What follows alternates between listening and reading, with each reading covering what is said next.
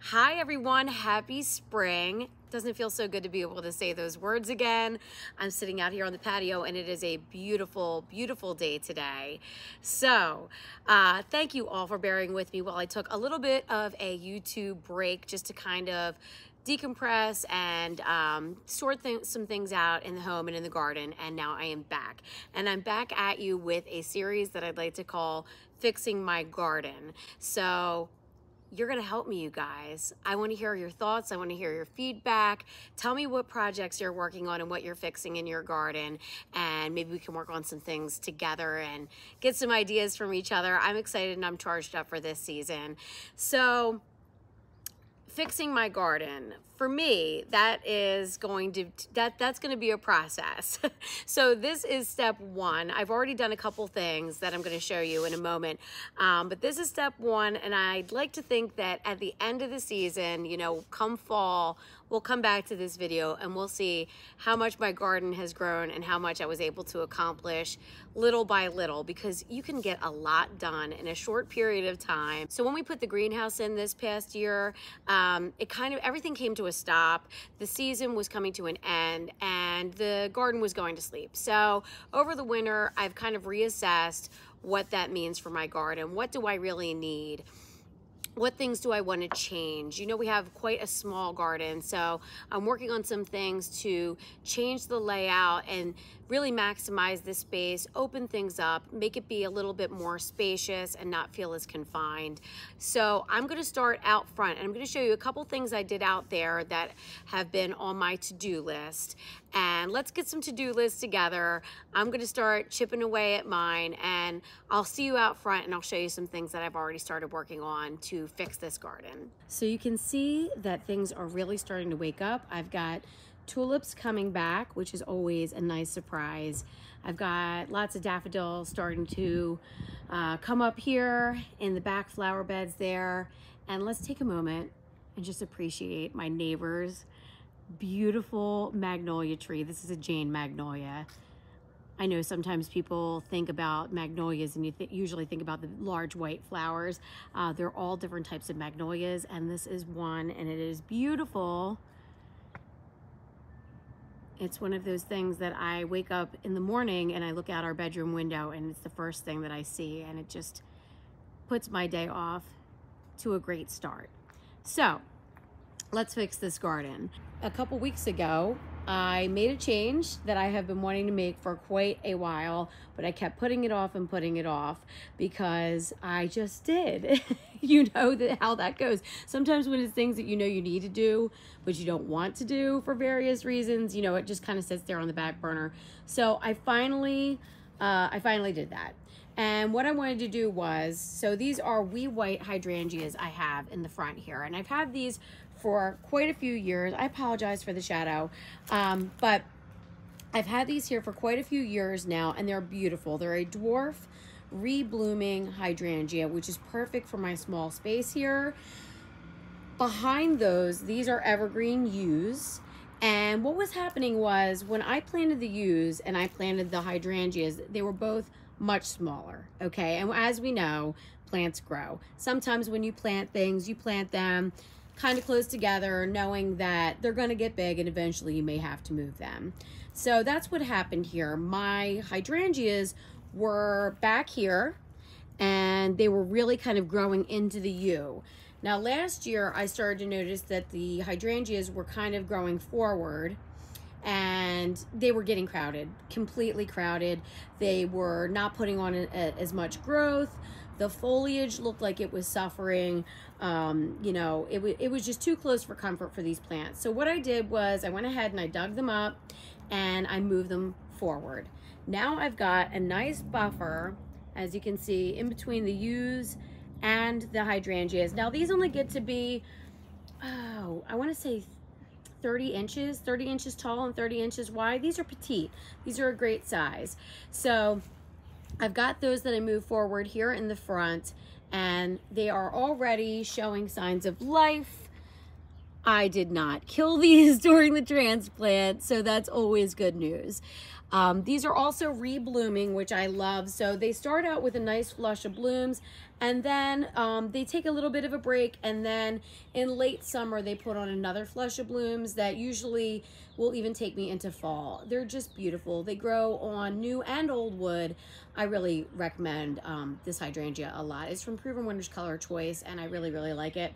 So that is something I did to fix my garden, and I did that on both sides here. So I'm very excited about that. Another thing that this will be a future, now I don't know if it will happen this year, but it is on the agenda. Another thing to fix my garden, fix my house, I guess I should say. We've got the one railing here, and it's always bothered me. I love symmetry. I don't love having the one railing. I don't even like the style of the railing, to be honest. And then the pots down the steps. So what I'd like to do is ultimately remove this metal railing and put nice wood spindles and railings coming off the posts here. It will widen the steps. It'll give a larger area to walk, a larger area for me to put my flower pots. It'll just be better all around. So now I'm gonna show you the back and a couple of changes that I made to the backyard. Okay, so I'm at the back entry now. On my long-term list of fixing this garden will be moving our central AC to the other side of the house, but that's for a different day. So we've got the spiral arborvitaes. These are emerald green arborvitaes, and I got them shaped already, but I did maintain them, and I do maintain them because they will fill in and they will turn back into a bushy arborvitae if you don't maintain them. So I do keep up with them. I'm not trimming on them just yet. It's a little too early in the season, and you guys know how this goes. We get all excited for spring, and then the next thing you know, it's gonna snow. So I don't want to cut any evergreens right now and encourage new growth that could end up getting, you know, nipped and burned by snow and cold, because we know how that goes. Okay, let's go in. You can see here, these are the sprinters. Those are the quart size sprinter boxwoods that I planted last year, and look how big they're getting, you guys. They're looking so good and have put on so much growth from their teeny tiny little quartz last year. So you can really see how much things grow in a short period of time. So in fixing this area, firstly, I need to continue with my cleanup.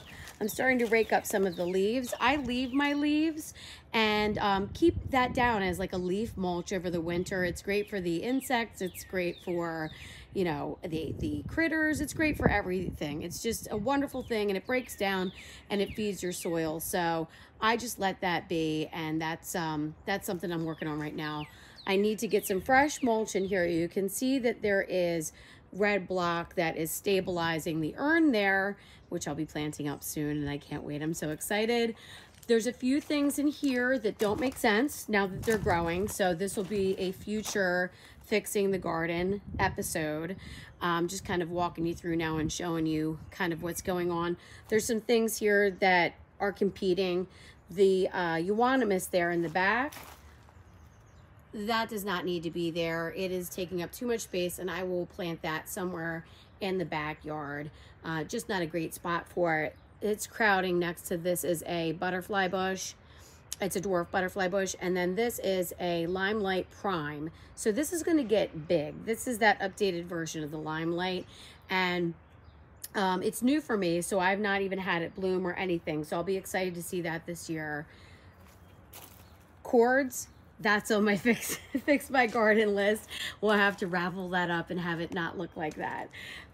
So yeah, just a lot of cleanup right now. I did just prune my roses maybe a month ago. I did do that a few weeks back.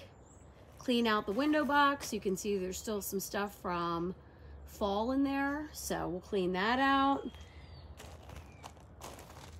Just kind of showing you the state that it's in right now. I need to get these leaves up now, get some fresh mulch in. I did just go out the other day and I fed my boxwoods. Now, most evergreens like holly tone, but boxwoods and arborvitaes, you want to give plant tone. They don't appreciate the acidity that is in the holly tone, so you want to give them a nice organic plant tone. So that's what I did. I went around yesterday, and then it rained a lot and watered it all in. You can see it's still kind of sitting here on the surface here. You just kind of want to go around the drip line of your plants and get a good fertilizer going there. So I can check that off my list. So here is the big change. We removed the fence that we had separating this vegetable garden area from the rest of the backyard. Now, in doing that, it was controversy. I did a poll on Instagram. A lot of people liked the fence. I liked the fence, but the problem is it closed in our already small garden so much. It used to have a purpose. It used to separate our car from our backyard. So back then it made sense. You know, I was able to then camouflage and have plants along this pretty picket fence and not see our car parked in the driveway. Before you guys even wonder or ask, especially if you're new here, now I had a potting shed here, which we replaced with the greenhouse, which I'm so excited about. This will be my first planting season in the spring and in the summer with the greenhouse, so I'm looking forward to it. But when we took down the shed, I then started using the one-car garage as my shed. A lot of people say, oh, I couldn't give up my garage. You need to know that when we moved in about 20 years ago, this was, in fact, a shed. It had double doors and a dirt floor. There was no electricity. You can barely fit one car in there. We used to have a little stop sign in there so we didn't hit the wall. And there were foam strips on the sides of the walls because the car doors would literally hit the walls. Its fate was not meant to be a garage. So we took the fence out to open up this space. And in doing that, the arbor was just sitting here by itself. So I found these, they're called picket wings. And Mark and I installed these this weekend, and I could not be happier with it. It anchors the arbor. It makes it feel like there's a purpose leading you into the patio. And it doesn't just feel like there's an arbor here in the middle of nowhere for no reason. It feels good, and I really like it. There was a lot of debate going back and forth about to keep the fence, to not keep the fence. I love the look of it. And you can see that what I did here is I've got climbing roses. This is Zephyrin Druin Rose, and I've also got Guernsey Cream Clematis that you can see there. I love to plant multiple climbing vines together so that when one isn't blooming, the other one hopefully is. And that's what I've done here. So I was able to take one of the longer canes that was on our fence and just kind of gingerly wrap it through the fence pickets here. And then I've got a little piece of the Guernsey Cream Clematis there too. So that makes me feel really good. Another change I made, another fix that I fixed. I always had this one boxwood in this beautiful container right there, and it sat here next to the bench. So you might notice that the bench that was here is also gone. I don't need a bench here. It was taking up too much space. It just didn't feel right. I never sat on it, and I feel like I could just do so much more in this little quadrant here and put some topiaries and some flower pots and just a whole different look now that the bench is gone. So what I did was I took the boxwood out of this container and I put it in this terracotta pot. And then I had another boxwood that was about the same size, and it was in a different pot. So long story short, I repotted 2 cone boxwoods into these 2 matching terracotta pots. They're still a little wonky and uneven, and I need to even it out. But look at that. It flanks the entryway. I'm really happy with it. It gives me that balance and that symmetry that I need. So that's another fix that I made. You can see that this boxwood here is a little golden looking. That's just a little bit of that winter bronzing. And this boxwood was in a different area where maybe wasn't getting hit with as much wind, or, you know, it wasn't freezing its tuchus off, I should say, as much as this one was. So I gave them a good dose of the Espoma plant tone. I put some fresh soil in there. I put a couple little pieces of ivy in there. So I love it. Like, I want to permanently change things for the better. These boxwoods are here they're gonna stay here. I love them. I love the look. I want to start being able to really correct problems that have always bothered me and get to a point where I feel not complete. You know it's never done, you guys, but more established, more this is what I want my garden to be, so that way there's the more fun of planting the annuals, planting the containers, you know, just going out and pottering around and not, oh my gosh, I've got to fix that fence because there's no winter interest there whatsoever. I need to plant some evergreens, which is on my fix it list. You know, I want to do that. I want to fix those problems, and we're going to do that. So if you will indulge me, we will walk through the arbor here and we will see the next change. I am so excited about this, you guys. So we just got this new teak patio set. As you guys know, teak is going to last forever, and it is just that timeless and beautiful look that I have been wanting on this patio. We have had a mismatch set out here for years, you guys. If you've been following me for a while, you know this is something that has always been a sticking point with me. And the chairs were from another set, so finally, you know, we took the plunge and we got this beautiful teak set. Now, another debate for me was, I love this warm honey color that it is right now. Do I seal it or do I let it age? So I finally came to the decision that I wanted to let it age and get to that nice, beautiful kind of aged gray look that you see on the teak furniture. And then I will just replenish it and keep it maintained by oiling it and doing that kind of an upkeep with it, sand it if it needs to be sanded, and keep it looking nice. But boy, am I happy with it. It's beautiful and I love it. And I've been having my coffee out here, which takes me to this area here. So we got this fire pit from Plow and Hearth a few years back. I love this fire pit. As you can see, it doubles as a coffee table. You can lift that lid off and it exposes the fire pit. I've had this here kind of sitting in the middle of nowhere. These two chairs were over here on this side, always crowded up, and it just didn't feel right. It didn't make any sense. So I put them off to the side here. I put this in front. You can see I've got my little grouping of plants here. This is just the beginning phases, you guys, little bits. I've got a patio umbrella that I'm going to be placing here above the two wicker chairs because it does get quite sunny here in the afternoon. I'm just really happy with the way things are coming together. I've got my pots here with some tulips. These are just protecting from the squirrels, and I will be taking this off soon because they're putting on a lot of nice, beautiful growth there. I just can feel it. I can feel it all coming together, and you know, the vision that I was hoping for, of course. Does anyone need a lantern? Because I've got lots. I need to clean all these things up. The window boxes could definitely use a refresh. They've had this same cocoa liner for, I don't know, 4 years probably. So that might be on the to-do list for this year because it really does not look very nice, and I'd like to freshen those up. Look how good that looks, you guys. Doesn't it look, that looks like it's meant to be. It looks like it fits so well. I'm so happy with it. Look how much it opens up this space when I don't have all that junk sitting there from my garage. So it's cleanup time. Where will I put the dahlias? That was one of the big questions I get. Here, I'm gonna, but you know what? Instead of just having it and be in a straight row, I'm gonna plant some hydrangeas. I'm gonna plant some evergreens, and then I'm gonna tuck the dahlias in with it. I think that's the way to go. It'll look more natural. It won't just look like a big straight row. It's gonna look good. It's gonna look good. And I think this little pineapple that I had, this has been here the whole time. I just think it looks so nice framed here like this.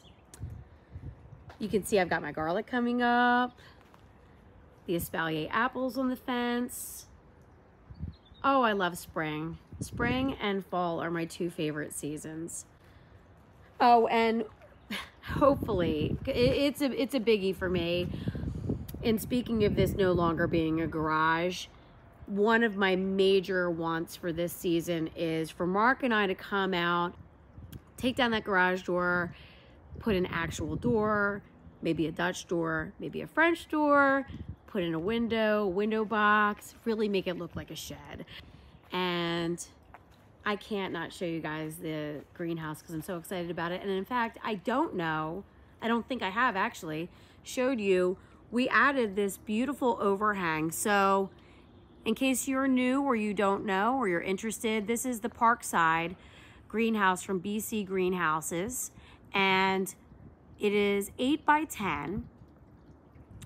I really truly love it. It is beautiful and wonderful, and it makes me happy. But we added this overhang after the fact. Mark and I were out here. It was cold. I'm gonna say it was probably November when we added the overhang. And I just love, or awning, I guess you could say, overhang, awning, awning. I like awning, we'll go with that.